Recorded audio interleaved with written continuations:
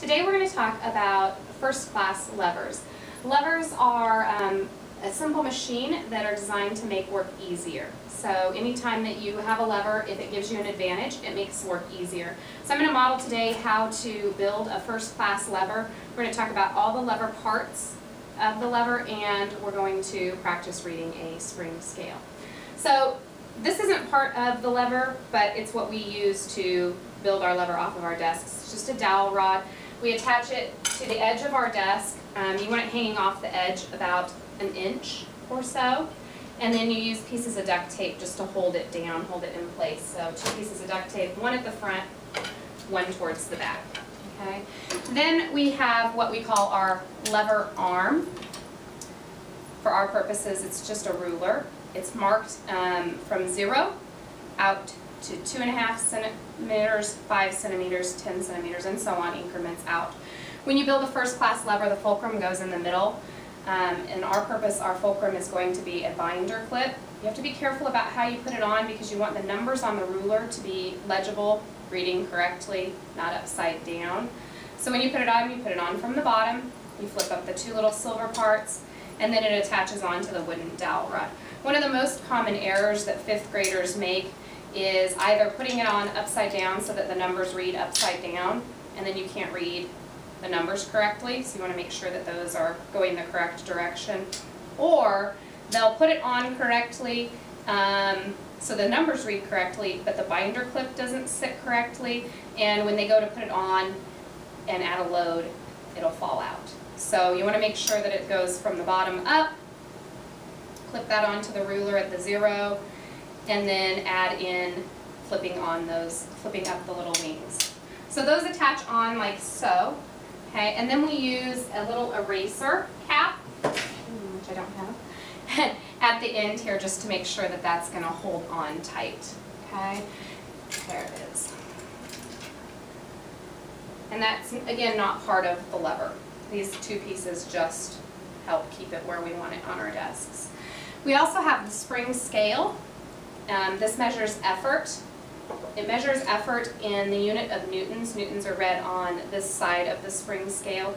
It also measures weight in grams, which is on the other side of the spring scale. So when you get your spring scale, you can look at how newtons and grams relate to one another. The very first thing that you want to do with a spring scale when you get it is make sure that it's zeroed. For this particular kind of spring scale, there's a little metal bar up here you can pull on or you can push up. Right at the front of it, there's a little tiny metal bar that moves as you pull, and that little metal bar is what we read from when we read the spring scale. So you want to make sure that it's zeroed so that you're getting an accurate measure.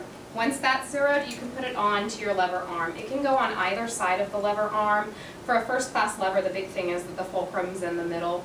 Effort and load can go on either side. So we attach it with the rubber band, and that just allows us to get that spring scale onto our lever arm. It's really not a part of the lever.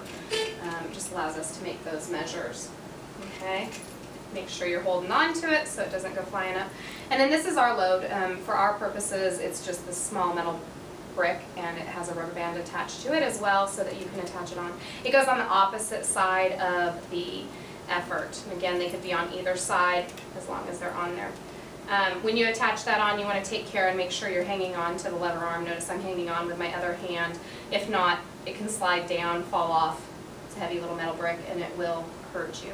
So once you have your effort placed on the lever arm in its position and your load placed on the lever arm in its position, you'll actually pull on the hook at the bottom, and the silver bar will move on your spring scale, and you can read how much effort it takes to lift the load given that particular configuration.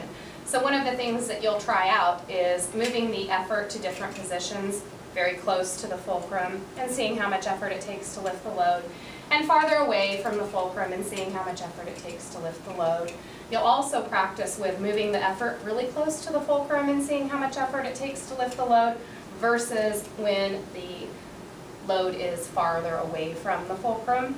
So those are some interesting things you get to figure out as you do these labs. So again, we have the load,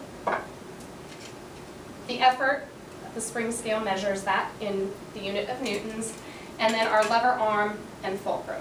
So I'm going to go over a couple of those vocabulary words for you. so that you'll understand better what those mean. Give you the definitions of them that you can look at. So the lever arm is just the beam or the stick that pivots. Okay, it pivots at the fulcrum. The fulcrum, that's the point where the lever arm does the pivoting. So those are just the main parts of the lever. And then the things that we put onto the lever are the load. That's the mass that's going to be moved. Okay, that was our black box that we're using. And the effort, which is the force that's needed to push or pull. We use a spring scale to measure that. So spring scale, it just measures the effort, measures that in newtons. So one of the things that you can do is you can take your load and you can attach it to your spring scale to see exactly how much effort it would take to lift the load without using a lever arm. That'll let you know when you've got an advantage or not. For this particular load, our load, it takes 2 3/10 of a newton to just lift it straight away with no lever arm. So any time that we had it on this lever arm and it took less than 2 3/10 newtons, we'd have an advantage. The lever arm would be helping us do the work. Anytime it took more than 2 3/10 newtons, we'd have a disadvantage.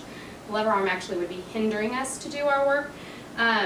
And there's one particular point at which it takes exactly 2 3/10 newtons, so then we know how much that load would be. So when they're equal distances away from the fulcrum, that should be the case. So again, this is a first class lever. I'm going to show you guys really quickly how to diagram a first class lever. It's a little easier than drawing out the entire thing. So this is a diagram of a first class lever. It's a diagram because notice that the fulcrum is in the middle. We always represent the fulcrum with a triangle and an F in the center of it.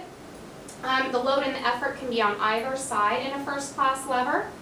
Load is represented with a square with an L in it, and you'll notice this arrow coming off of it. That just shows the direction that the load will move. So the load on a first class lever always moves in the upward direction. The effort is a circle with an E in the center, and when we pull on the effort or apply effort, it's always in a downward direction on a first class lever. So that's a quick overview on your first class lever. You guys will be building one soon.